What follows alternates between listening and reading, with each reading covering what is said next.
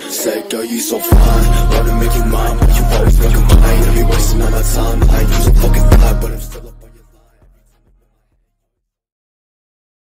Property ID, SCP-096. Classification, Euclid. Security measures, SCP-096 must be secured at all times in a 5 meters by 5 meters by 5 meters airtight steel cube. Weekly checks for holes or cracks are mandatory. Without the permission of Dr. Classified and O5 Classified, no cameras or the like may be in his cell. Security personnel use pressure sensors and laser detectors to monitor SCP-096. Description: SCP-096 is an approximately 2.38 meter tall creature with human appearance. The object shows little muscle mass, which indicates severe malnutrition. Both arms have a length of about 1.50 meters.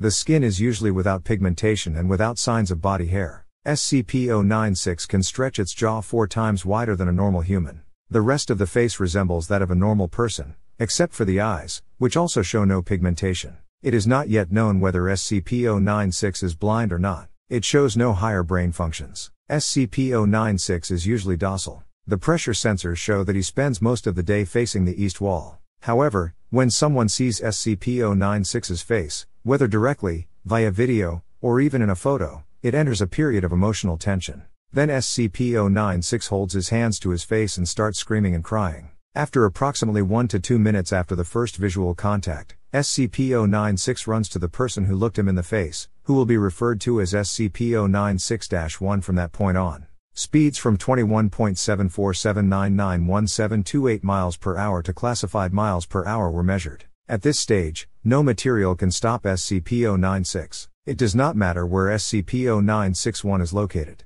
SCP-096 has an innate sense of locating SCP-096-1's location. Note: this reaction does not occur in artistic representations. See document 096-1. When SCP-096 encounters SCP-096-1, it kills and, data deleted, immediately SCP-096-1. In 100% of all cases, there is nothing left of SCP-096-1. After SCP-096-1 is killed, SCP-096 sits down for a few minutes and becomes compliant again. It will try to return to its natural habitat, data enacted. During the possibility of a mass chain reaction, including a breach of Foundation secrecy and large civilian casualties, searching for SCP-096-1 should be considered an alpha priority. Dr. Classified has requested immediate termination of SCP-096, see Interview 096-1. Approval is still pending. Order has been confirmed and is to be executed by Dr. Classified on, data redacted. See Incident 096-1A. Audio transcript of Interview 096-1.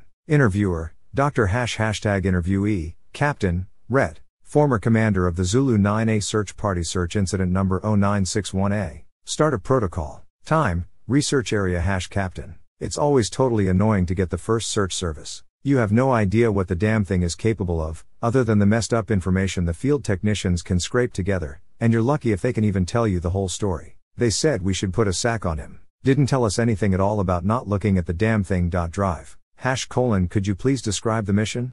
Captain: yes, sorry. We had 2 helicopters, one with my team and one as reinforcement with Zulu 9B and Drive. We sighted the target about 2 kilometers north of our patrol trail. I guess it didn't look in our direction, otherwise it would have killed us then and there. Drive. Does your report say that SCP-096 did not respond to the cold? It was #cold. Captain. Actually, it was #cold. And yes, it was completely naked and not shaking. Anyway, we landed, approached the target and Corporal got ready to catch it. That was when Drive called. I turned to answer him and that was what saved me. The target must have turned around and my whole squad saw it. Drive. That was when SCP-096 got upset? Captain: Joe. The interviewee now stops for a second before continuing talking. Sorry, I still feel very different when I think about it. Dr. That's okay. Captain: yes, well, I never saw his face. My squad did, and he paid for it with his life. Dr. Could you describe it in a little more detail? Captain hesitates. Yes. It started yelling at us and crying. But it was not an animal roar, it sounded exactly like a human being. Really damn scary. Hesitates again. We started shooting when he lifted Corporal and tore off his leg. Oh God, how he cried out for our help. Damn A.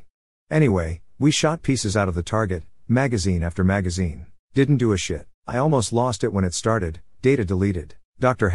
that's when you requested the use of an rustling paper can be heard, AT-4 Het rocket launcher, apt, an anti-tank weapon. Started taking them with me since SCP broke out. I have seen them cut through tanks like through a handkerchief. Tried the same thing with the thing. Dr. Hash, it caused significant damage to SCP-096? Captain, it hasn't even shied away. It just tore my people further apart, even though half his body was destroyed. He makes a large semicircle over his upper body with his fingers. Dr. Hash, but it has been damaged? Captain, if it has been damaged, then it has certainly not shown that. It must have lost all its organs, all its blood, but it didn't appreciate that one bit. His bone structure was also not damaged at all. It just kept tearing my people apart. Dr. Hash, so no actual structural damage. How many magazines would you say were fired at SCP-096? Captain, at least 1,000. Our gunner at the door stopped with his GAU-19 on it for at least 20 seconds. 20 damn seconds. That's 600.50 caliber cartridges pumped into the thing.